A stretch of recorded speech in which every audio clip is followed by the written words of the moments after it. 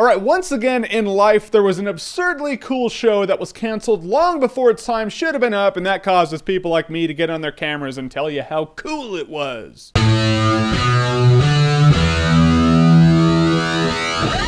Dollhouse. Alright, so Dollhouse was created by the creator of Firefly and the director of the upcoming Avengers movie, Joss Whedon. As you all know, huge fan of that guy. This is one of the reasons why. So Dollhouse came out around 2008, and it starred Eliza Dushku, and from the ads, all I knew is it showed Eliza Dushku sleeping in this really comfy place and walking around in what looked like a utopia of a building, and then going out and kicking ass. So you guys, if you saw that, thought what I thought, and you thought, oh shit, it's Charlie's Angels. Secure that shit, I'm here to eliminate those theories. This show, Dollhouse, is not like Charlie's Angels. You need to know that. Why? Because the show's a lot cooler than Charlie's Angels. The concept is there's this really huge organization called the Rossum Corporation. It's kind of like, think the Umbrella Corporation for Resident Evil is the Rossum Corporation in Dollhouse. They have an absurd amount of money, an absurd amount of tech. What they do is they take a person who volunteers to be an active or a doll. They take that person's consciousness and their mind and they put it onto a hard drive. Now you just have the body that has the most basic of mental functions. They don't have any will, they don't have any desire, they're just blocks of cheese with a pulse. You can kind of say they don't have a soul while they're in their active state, while they're dolls. And then someone will call this company and be like, oh hey, I need a person to be able to do this, for whatever reason. And then the brain tech guy in the show, his name is Topher, he will construct a complete set of memories with a complete personality and then upload it onto the brain of this doll, and now this person is a completely different human being. They can make people whatever they want. And they do this in the Dollhouse. And these people get rented out for a bunch of different reasons. Did your wife die? It's okay. They can take Eliza Dushku's, probably an upgrade, and mentally recreate your wife, and then now you can have her for like a weekend. Need someone to do an assassination? That's fine. They can make the perfect, most efficient assassin ever, and they can go assassinate someone. Bank robbery?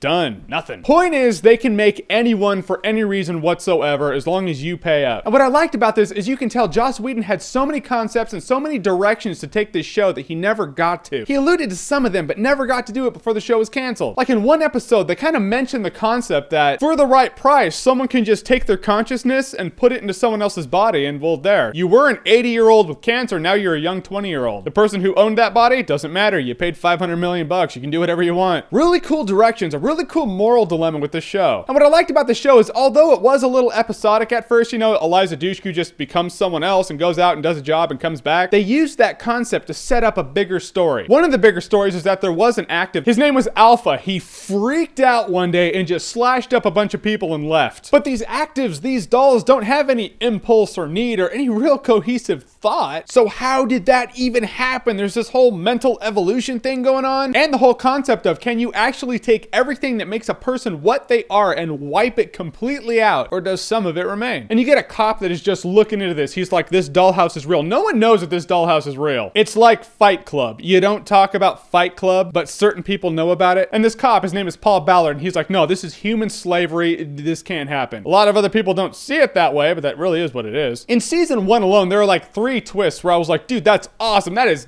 good filmmaking, or TV making. It's the same concept, really. Thank you, Joss Whedon, for being smarter than people like me, because I can't think of this shit. This is cool. And the coolest part of the entire thing is after season 1 aired and we all were like, oh yeah, I like Dollhouse, cool concept and alpha, and I like to see where they're gonna take the next season. That's cool. Cool. At Comic-Con, he showed everyone an episode called Epitaph 1, and it totally took a shit on everything you thought you knew about Dollhouse in a very cool way. The best way, really. All right, this is how I would describe what Epitaph 1 kind of was for Dollhouse. Imagine you buy a truck and you're so happy with that truck. You're like, this truck is so cool. It's so efficient. I like it. It's got some really cool gear in it, some really cool tech. Glad I bought the truck. And then you find out one day that your truck is actually Optimus Prime himself. That was what Epitaph 1 was for Dollhouse. It was the coolest thing, and in a nutshell, without any spoilers, Epitaph 1 really kind of gave you glimpses as to where the show was going and the end game of the show. And if you don't get intrigued by it, I don't even know what to say. Thank you, Joss Whedon, for being smarter than people like me. All in all, the show's a really interesting glimpse into human nature. That's what I would see Dollhouse as. By the end, it's a really interesting glimpse into what technology does to civilization, and it's executed in a really smart way. I personally think Dollhouse was like the smartest show on TV when it was out. I'm telling you, he had some really sweet directions to go, and I'm glad that he got to show some of them before the show was canceled. It almost felt like in season 2 it was announced, okay, Dollhouse is going to come to an end. Fox has canceled canceled it because that's what Fox does. They cancel really cool shit. And then the next 5 episodes after that leading to the end were just the coolest episodes ever. You can stream the show on Netflix right now if you have Netflix, the entire series, season 1, 2, Epitaph 1, Epitaph 2. The show does come to a conclusion. He was able to wrap up his story, which I like. It's not Charlie's Angels, I promise. Whole lesson of the entire show, simply put, one sentence. Kids play with matches, they burn the house down. So have you seen Dollhouse? What did you think of it? Comment below, let me know. If you haven't seen Dollhouse, well, I guess you gotta watch it, so you can go ahead and comment below and let me know. And as always, if you like what you've seen here and you want to see more, click right here to see more.